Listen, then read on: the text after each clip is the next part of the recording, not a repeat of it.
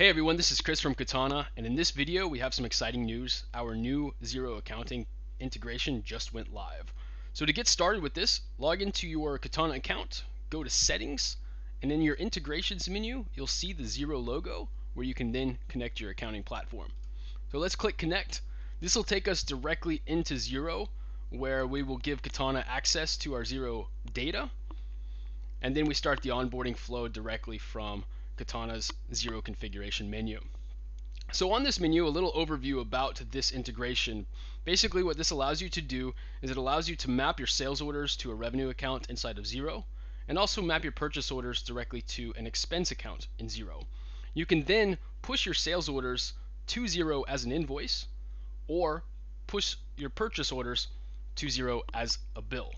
Now the cool thing about this is you can actually put those into your workflow in a unique way by creating an invoice with a specific type of status. In this case, I've created invoices with submitted for approval, and I've done the exact same for the bills that I send into Xero from Katana.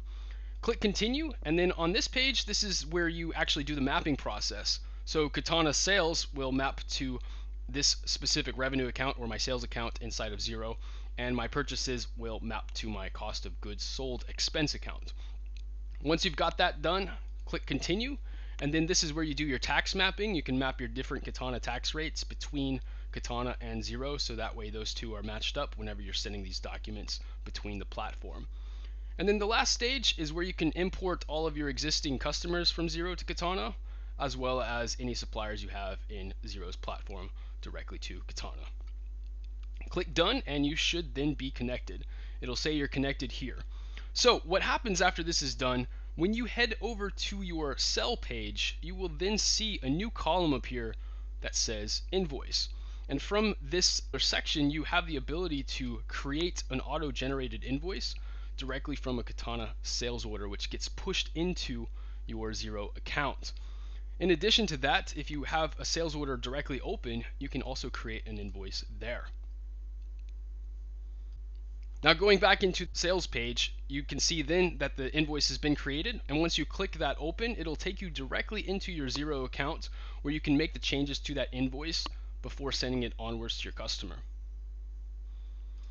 Back in the sell page, once this part has been done, you can then take a look at all of your open purchase orders that you might create a bill from inside of Xero. And you can see that the status has been created on these, or you can push those to create a bill directly from the PO here inside of the buy section.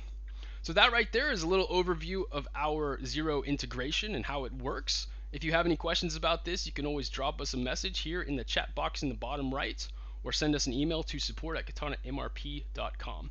That's it for now. Have a great day and happy manufacturing.